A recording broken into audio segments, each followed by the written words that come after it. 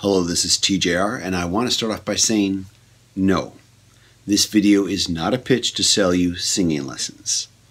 Although who knows, perhaps I will do some videos on that someday. Instead, my recent video about the end of the American Idol TV show has brought some thoughts to the forefront of my brain regarding both music and American culture. And I want to share some of them with you and get your feedback. Years ago, I was watching the American Idol TV show, and host Ryan Seacrest was talking to contestant Danny Gokey, who was very excited to tell America that he had just bought his first guitar and was going to start learning how to play. And with an extreme amount of casualness, Ryan Seacrest asked if Idol audiences could look forward to seeing him playing guitar in the coming weeks of the competition. And I will never forget the absolute deer caught in the headlights look. Incredulously, and with a look of absolute disbelief, he answered, "No." And with that no came an implied, "Really? You're actually asking me this on national TV?" As if you could just buy a guitar and start playing tomorrow, and in a matter of weeks be ready to play it on national television, and on a music competition TV show, no less. And to be honest, I was as surprised as Mr. Gokey was that this fact didn't occur to someone who hosts a national TV show that is supposed to be about music.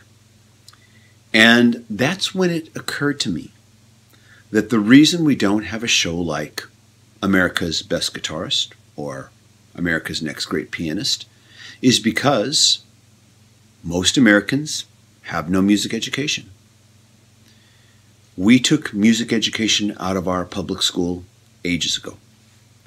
But in spite of this musical illiteracy, singing shows like American Idol and The Voice thrive because everyone and anyone can sing.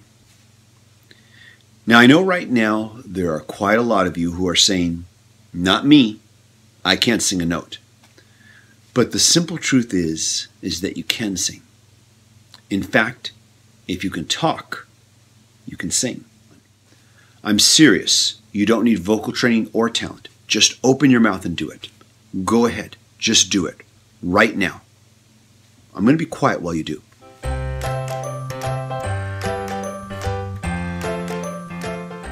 Now, I never said you'd be a great singer or even a good singer, but you can sing.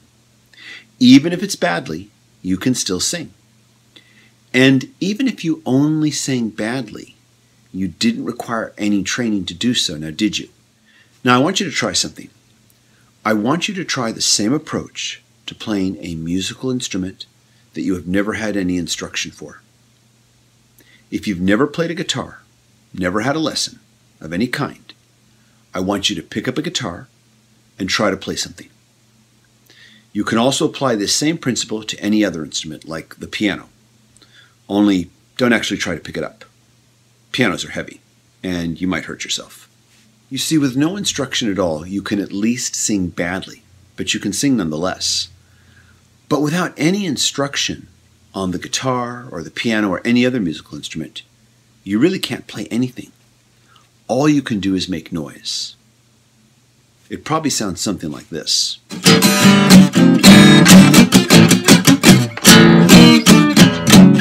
Now, oftentimes, I would be at a cover gig, and some kid would ask me, "Is it hard to play guitar?" And I would always respond, "If it was easy, then everyone would be doing it." I used to teach guitar, and I would tell guitar students that it could take months, and maybe longer, just to be able to play badly. But you can at least be a bad singer with no work at all. Shows like Idol and The Voice are appealing for this reason because we can all relate to them. Because on some level or another, we can all sing. But at the same time, shows like Idol and The Voice have created a culture here in the US where it's all about the singer and musicianship isn't even considered. And I find this to be a very strange and unfair inequity. Now, I want to make it clear that I am not knocking singers or vocalists. I'm a singer too. And if you want to be a really good singer, it takes a lot of hard work to do that. But for many years now, I have watched our culture moon over singers and ignore musicians. I have watched musical performances on TV turn into a vocalist up front with dancers behind them, and the musicians actually playing the music are either way in the background or nowhere to be seen. But then I guess I shouldn't be surprised. We stopped requiring musical education in our public schools ages ago. So we have raised a generation that is basically musically illiterate. This might explain why so much contemporary music is created with samples, loops, and programming, as opposed to being created organically by human beings playing real musical instruments. And I want to state that I am not against audio samples, loops, and programming. They are all great tools, but I think we lose something when we use nothing else because we lack the know-how to use real instruments and real human beings. In our public schools, sports is required, so we have all played sports. So we all can appreciate and relate to what pro athletes do because we have all done it on some level or another. So while most Americans can appreciate what it takes to play basketball at the level of, say, Kobe Bryant, our lack of music education means that most Americans have no way to appreciate what it takes to play guitar at the level of, say, Eddie Van Halen or Stevie Ray Vaughan, or to play piano like Elton John or Vladimir Horowitz. Some years back, I was playing one of the thousands of cover gigs that I have played in order to pay the bills. This was an outdoor mall food court gig. And at these gigs, I'm ambience. I realize that nobody is really there for me. They're not there for a concert. They're there to shop. They're there to eat. I am just background music.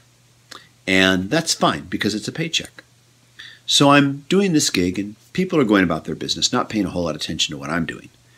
And at a restaurant across the way, there is one guy who is applauding at the end of each song I play, and he's applauding very loudly.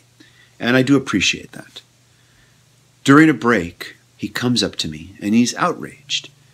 From the moment he speaks, I can recognize that he's not American, that he's European. And he's telling me that he just doesn't understand. Why are all these people ignoring me?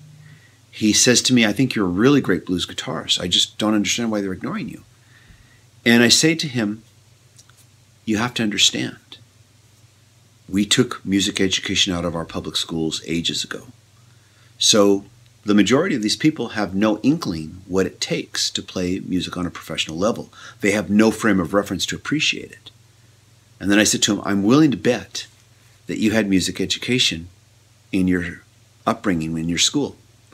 And he said, yeah, I had to play flute. I hated it.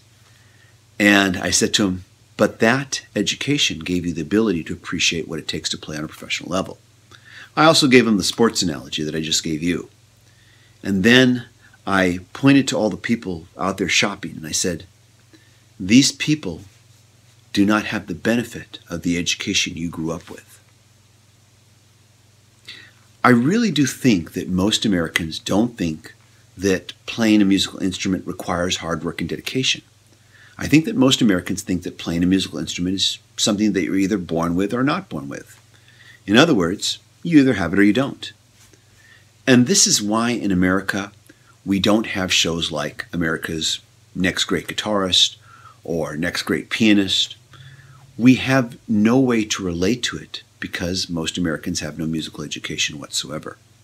Music is something that is done to them as opposed to other cultures where music is something that most everyone has done at some point in their lives.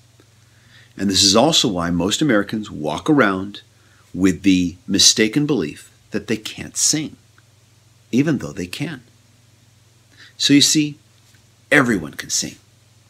But remember, not everyone can necessarily play. Food for thought. This is TJR. I want to thank you for watching. Please subscribe to the channel. And is there a topic you think I should cover, talk about, dissect? Please give me your suggestions. Thanks.